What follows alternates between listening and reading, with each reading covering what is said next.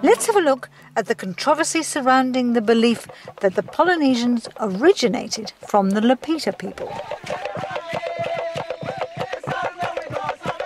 What is Lapita and where does it come from? It seems from the very beginning Lapita pottery has been misunderstood. The name Lapita came from an incident when an archaeologist in New Caledonia, who had just found a little piece of pottery, misunderstood a local bystander who exclaimed in wonderment at the size of the pit, Lapita, that the archaeologist had just dug. "Lapita," he said. And the archaeologist thought the man was remarking on the piece of pottery, not the pit. Some anthropologists, archaeologists and geneticists, but not all, have looked no further than the Lapita answer. So what is Lapita and where does it come from? To the west of the Polynesian Triangle are the islands of Melanesia and Micronesia. The people of these western Pacific islands are unrelated to the eastern Polynesians both genetically and culturally. Some scientific papers insist that Polynesian society began 3,500 years ago in the heart of Melanesia, which is where they made this Lapita pottery. Unfortunately, as the scientific evidence accumulates, little, if anything, supports this theory. Firstly, Polynesians never made pottery. They preferred to make stone or wooden bowls and use bottle gourds.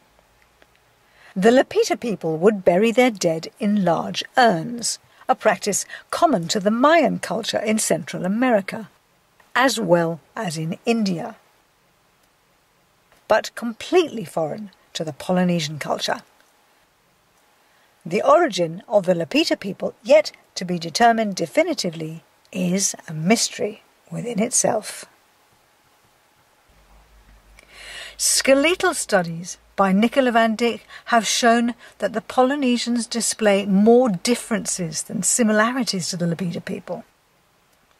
The Lapita skeletons show very long skulls, broad jawbones, small teeth and slender, long limb bones, unlike the more robust Polynesians.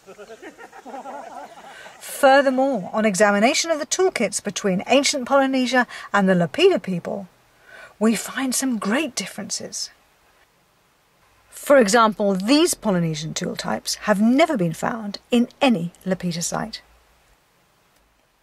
Similarly, the pottery and shellware of the Lapita people has never been unearthed in any early eastern Polynesian site. And why did the Polynesians use single canoes and catamarans instead of outrigger canoes like the Melanesians and Lapita people? Why did they change their sailing technology mid-ocean? It's clear that there has been a separate evolution of these two cultures. And to top it off, other DNA studies have shown conclusively that the Polynesians did not interbreed with the Melanesians during this lengthy period of supposed cohabitation. Why not? The DNA appears to be quite different, as mentioned here by Lisa Matisu-Smith. We were able to look to see whether the individuals possessed a particular mutation that we see at very high frequency in Polynesia. It's a 9-base pair mutation, mutation of 9 bases of DNA. And we found that the Teuma material, the first samples that we analyzed did not have that mutation. So they did not look like 98% of the people we see living in Polynesia today.